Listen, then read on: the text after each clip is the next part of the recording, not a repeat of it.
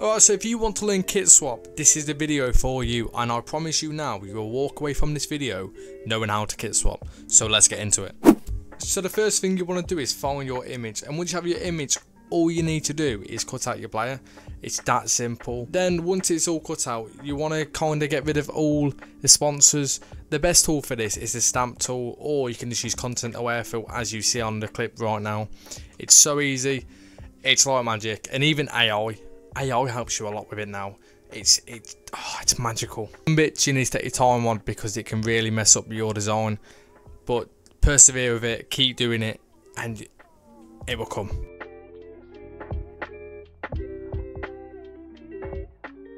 Right, so once you've got a blank canvas of the kit, all you want to do is get rid of the arms and the face, so you've just got the kit. So anything you clip will be on the kit. You'll understand what I mean soon.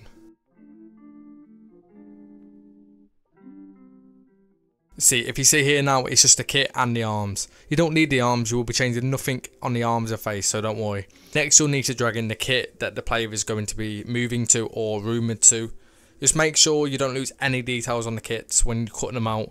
You can be lazy and press remove background, but if it's white, it will remove some of the white on the kit, so just be careful with what you're doing. You can see me here getting all the detail back in. The best thing to do to make it match towards the player is go into puppet warp and just have a play around with it until it fits the way you like it.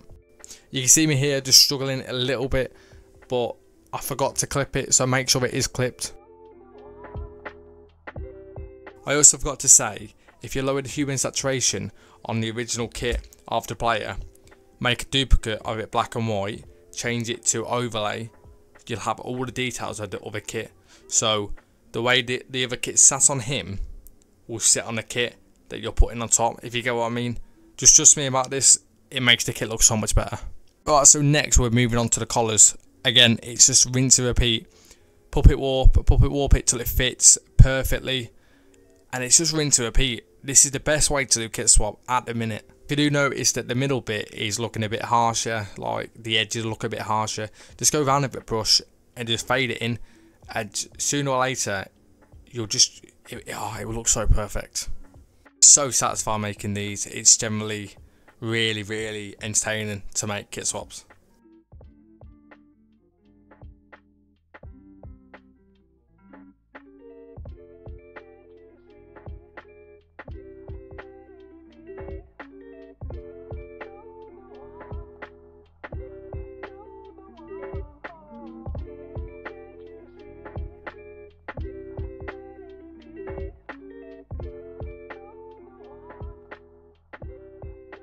So with the collar, all you need to do is remove the middle, and you'll see what I do in this. All you have to do is remove the middle, puppet warp it onto it, and it jobs are good. And again, erase anything that looks too sharp, but apart from that, we're done. The kit is on. Next thing you want to do is add shadows and highlights to the kit, so it looks like it's actually in the photo.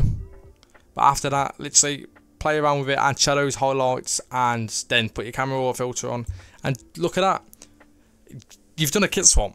For people thinking the kit swap is so hard, trust me, after a few years, and not even that, after a few months of doing it, you'll understand it. It's so easy.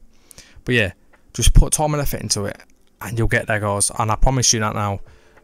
I really want to see what you cook up with after this video. So if you join the Discord, it's called Football Design Core. There'll be a link in the description. Send me what you have made. I want to see everyone's. Another thing before I leave this video, I'm going to be making a new series where I fix your designs. If you want to be a part of that, just go into the Discord and send your designs. Trust me, you'll want to be there because I enjoy helping out the community. But yeah, thank you guys for nearly 6k. That's mental, by the way, 6k nearly. It actually means a lot, and this is my first time ever doing a voiceover video, so it's really weird for me. I normally am used to doing speed arts. We'll start speed arts because some people prefer it. But yeah, I hope you guys enjoyed this video, and don't forget to like and subscribe, and peace. Love you guys to death.